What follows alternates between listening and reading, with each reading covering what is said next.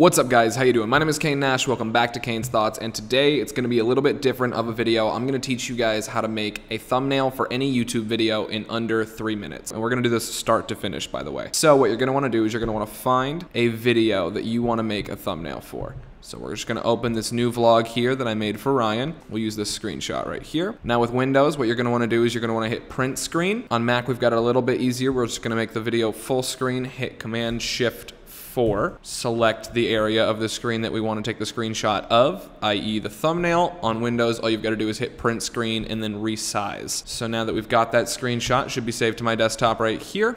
Fantastic.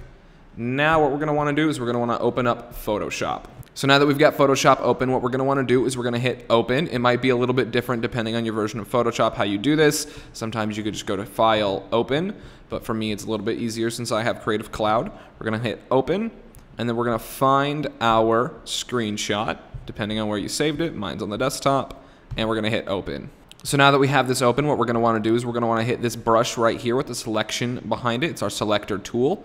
Don't know what the actual term is. I just call it the selector tool. And we're going to want to click and drag.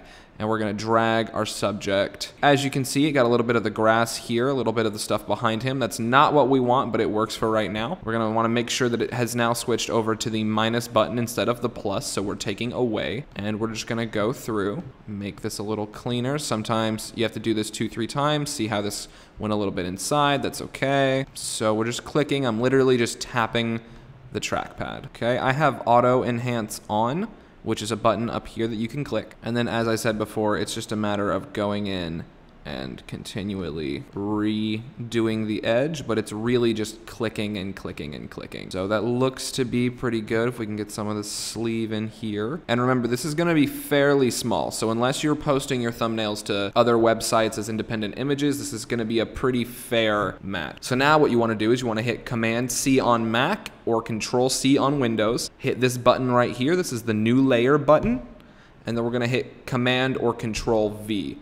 And what that's done is we've made a new layer with that exact selection just over the top of the exact place it was. Now, you can double click here, click Drop Shadow. Mine's already custom preset. You can copy these settings if you please. And then you're gonna wanna hit Stroke as well. And also, as you can see, now we've got some discrepancies here. Don't worry about that, we can fix that. You can go into Stroke, and you can change the width of the stroke, so depending on what the look you're going for is. We've got some issues down in here, we've got some issues over here, and even one there I could hear an argument for. We're gonna wanna hit the eraser tool, go through, and then just erase. And because we made a new layer, we are absolutely allowed to do this. It's actually just this easy, you can just go through. So this already looks pretty good. One other thing you can do though, is you can add color overlay over the back of the image. So what color overlays normally look like is this, although you can bring the opacity down like I had it. Creative Cloud auto keeps your preferences, which is very nice, but other versions of Photoshop and things don't.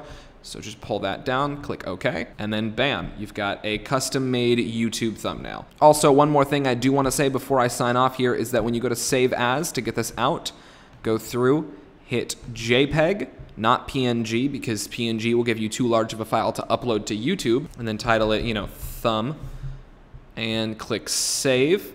Now there's one more step here. You can choose the file size. You can make it a really low quality image or a really high quality image. And because we clicked JPEG, we can make it the highest quality JPEG it can be, and it's still under 1 megabyte, which is very, very nice. So you click OK, and then you can upload this image that we just made as your YouTube thumbnail for that video. All right, guys, hope that helps. And obviously, if you want, you can really go in and redefine that mask and get things like this perfect. But that is how you make a YouTube thumbnail in under 3 minutes.